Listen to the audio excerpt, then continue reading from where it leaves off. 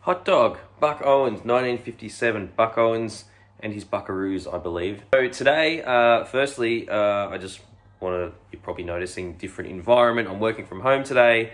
Milo's a little bit unwell. He made a little guest appearance, wanting to come downstairs, but I've made a deal with with my wife to look after him for a bit this morning, so I can get this video out to you guys, because I hate going too long without posting a tutorial and a lesson.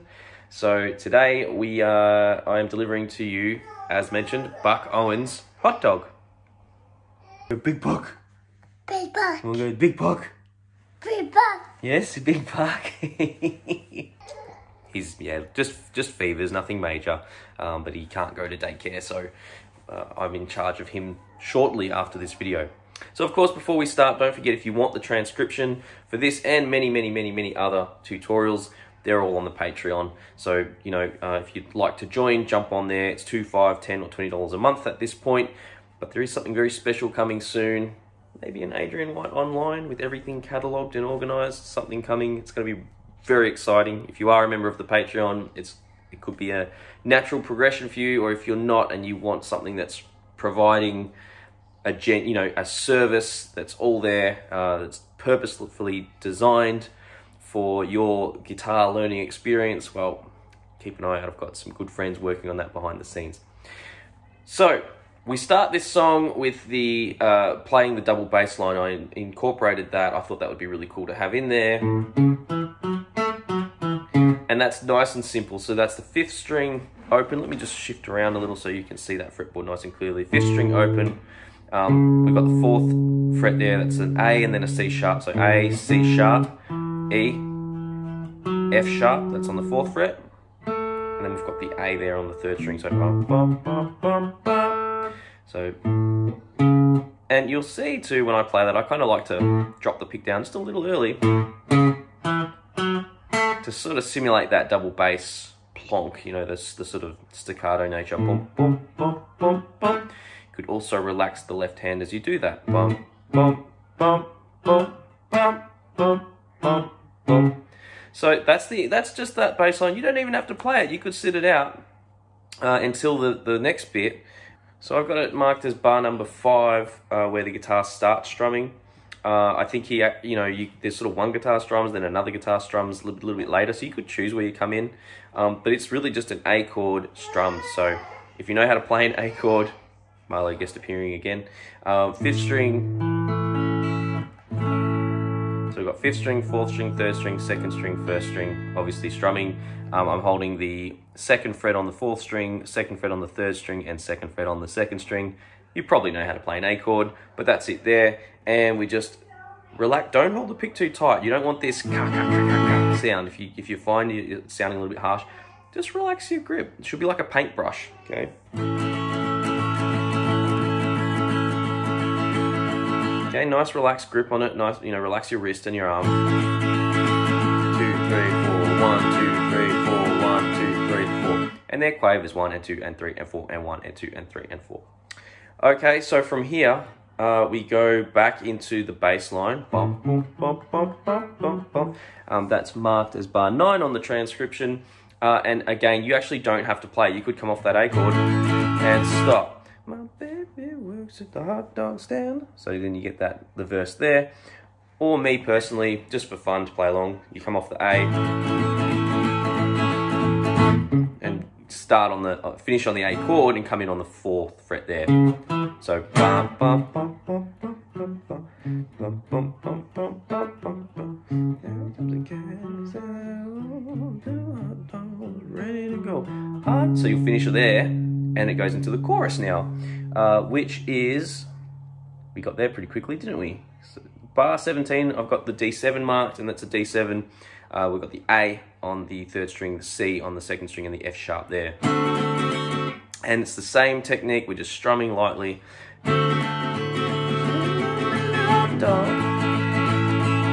Come back to the D7.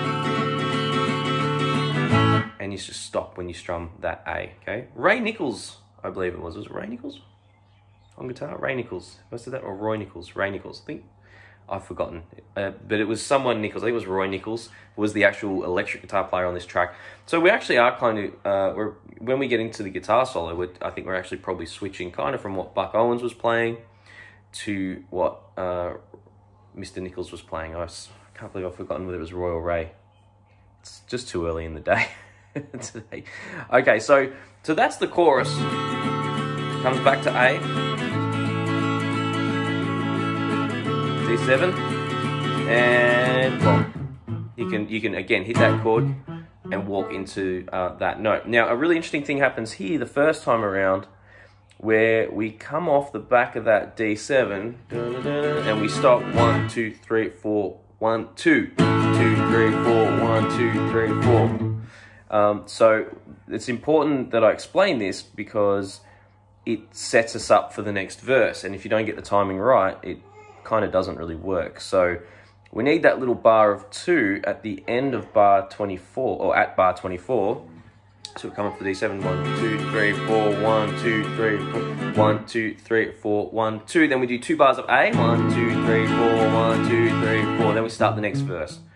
Okay, so really important you understand there's that little 2-bar gap there, or else you're just probably going to come in at the wrong spot. So we hit that A after the D7, and we stop 1, 2, 3, 4, 1, 2. Da da da da da da da da da da da. Okay, so keep that in mind, or else you will find that confusing if you're not clued up to that little bar of 2. It's a sneaky little thing. So then we go through the whole verse again. We go through the chorus,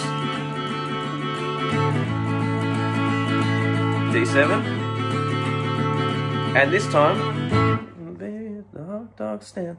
So you finish on that A, 1, 2, 3, 4, 1, 2, 3, and we start the guitar solo.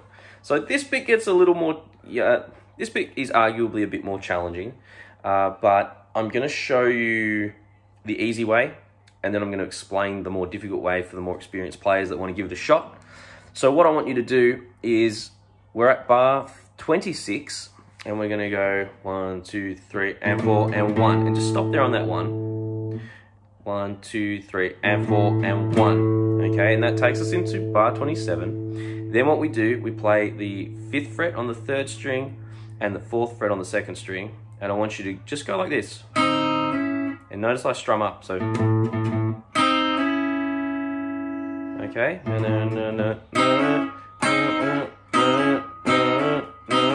Okay.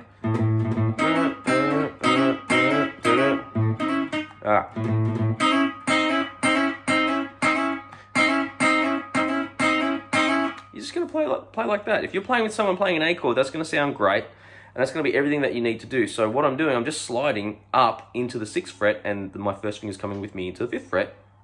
And if we really want to be fussy, you could just pick it all down. that would be totally fine. But if you want to keep that rhythm, it's up, down, up, down, up, okay? Sounds like I'm being fussy, and I am, but there's a good reason for it. It means you're maintaining the down up that you would be doing if you were just strumming. Watch my hand. Ooh, hand. Harder.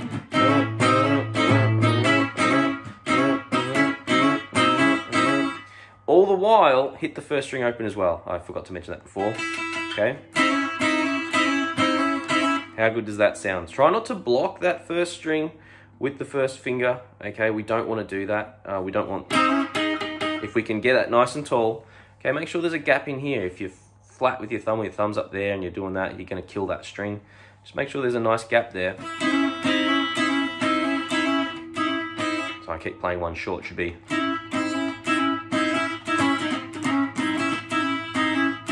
That's right, so that's it, that's that part, and that's what we do over the D. Now, we do the same thing, sorry, over the A.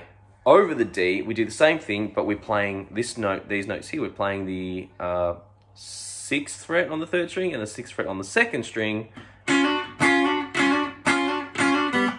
We can even do a little flick at the end of it as we transition. It is there in the recording. You can actually hear he bumps the open strings in between, which I really like, so.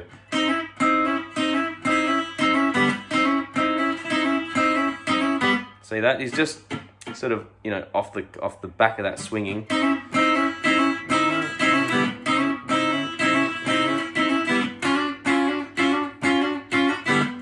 Okay, so when we do the 6 and the 6 into the 7, up, down, up, down, up, flick the open ones at the end. Same with the A7, flick the open ones at the end. We come back to the A, and then we do it from the 8th fret into the 9th fret, up, down, open with an up, then back to the A. But the very last time on A, it's a little shorter. Okay, we just finish a little early to give us room to set up for the next part, okay? So let me play through that whole section slow. I feel I probably haven't done the best job of explaining that. Let me just go through it slow. 3, 4, 1. Oh, let me... I'll count you in. 1, 2, 3, and 4, and 1.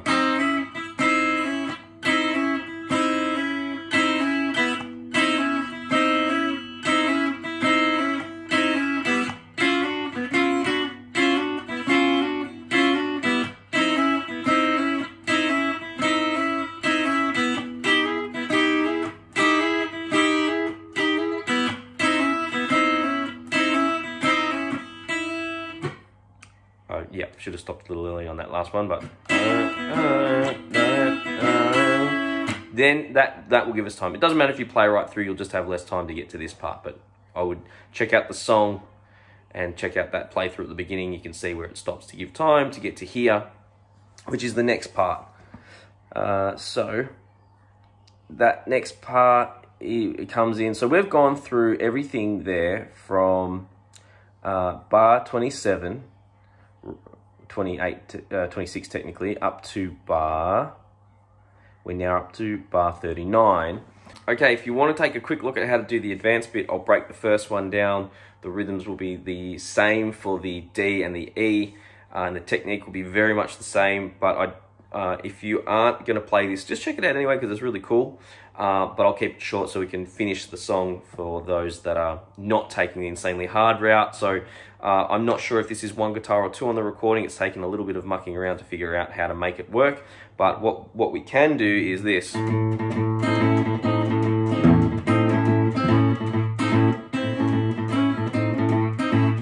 Okay, so what I'm doing there is I'm keeping that 5th string going, and I'm going and 4 and 1, and I'm picking up as I pluck the 3rd, 2nd, and 1st string. As I pick down, I slide up into the 6th and 5th fret. So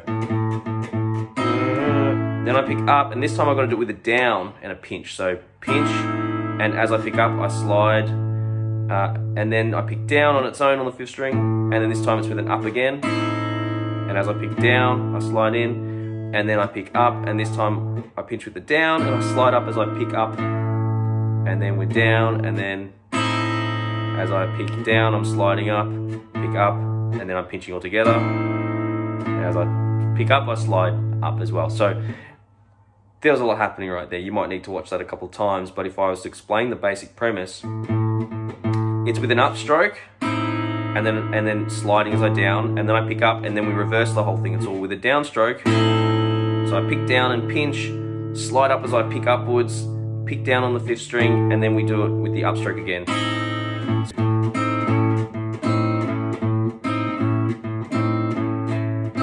Yeah, it's better if I just shut up and play that so you can...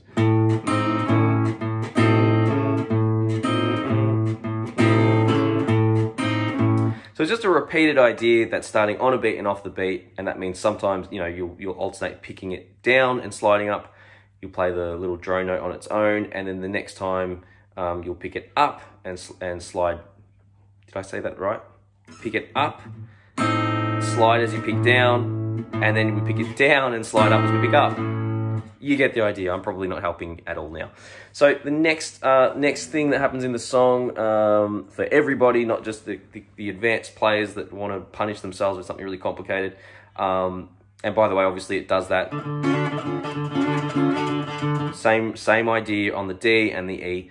So yeah, we'll keep moving along because I'm sure people want to know what's happening in the rest of the song, in the rest of the solo. So after we finish that passage on the E, we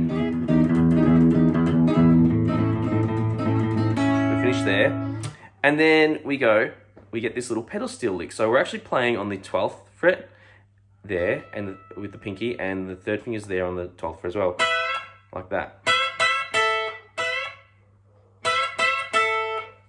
Okay, so that little lick there, what we do is we anchor our finger there nice and strong, and we bend the 12th fret on the 2nd string as we... You can pinch the 2 strings like a hybrid pick style. It sounds really nice, and I think that's what's happening. Or you can just pick them both. Also sounds good. So this part goes 1, 2, 3, 4. So we finish by playing the 12 and the 10. So 1, 2, 3, 4, 1, 2, 3, 4, 1, 2, 3, 4, 1, 2, 3, 4. Really keep that strong. And when I bend, I use 2 fingers, and I imagine that I'm sliding the string along the fret. Okay.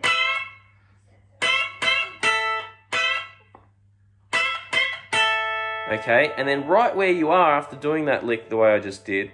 Okay, so by the way, on the transcription, this is, you've probably already figured this out, but this is up at bar 39. Okay, so 1, 2, 3, 4. And then we hold that there like that, and we just strum like crazy. Okay, so we're doing that for 2 bars, 1. It's sort of triplets, sort of semicolons. It's just a bit wild, so you just go for it. 1, 2, 3, 4, 1, 2, 3, 4.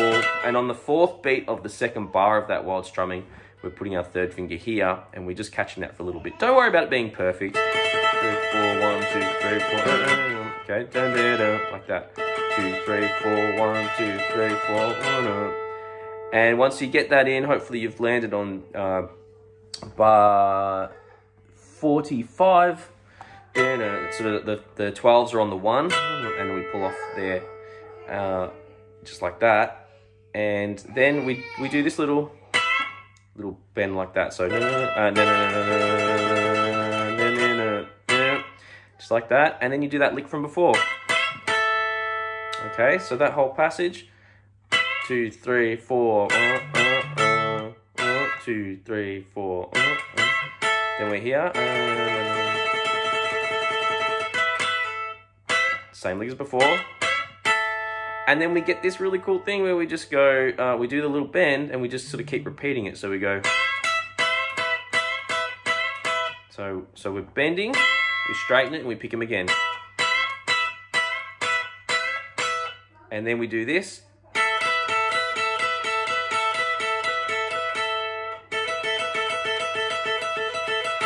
Okay, so what I'm doing there, I'm just holding the 10 and the 12.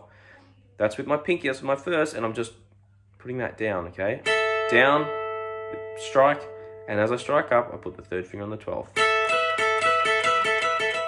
And that's for 2 bars, 1 and 2 and 3 and 4 and 1 and 2 and 3 and 4 and 1.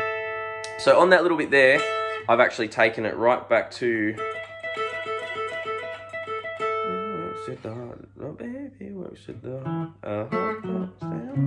Yeah, what I've done here on the transcription, I've put... so we've hit the 10 and the 12 and the last bit, so...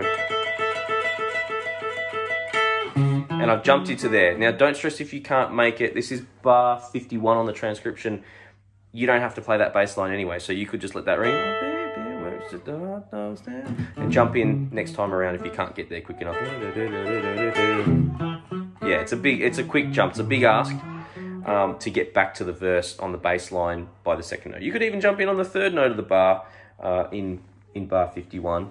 So DSL coda actually means we go right back to the sign, the symbol, which the guitar profile will do this for you. But if you follow along just through a PDF, you'll see that it takes you back to bar 10, which takes you back through the verse with including the repeat. So we do the verse twice, exactly the same as before, and then the song, it goes back to a chorus.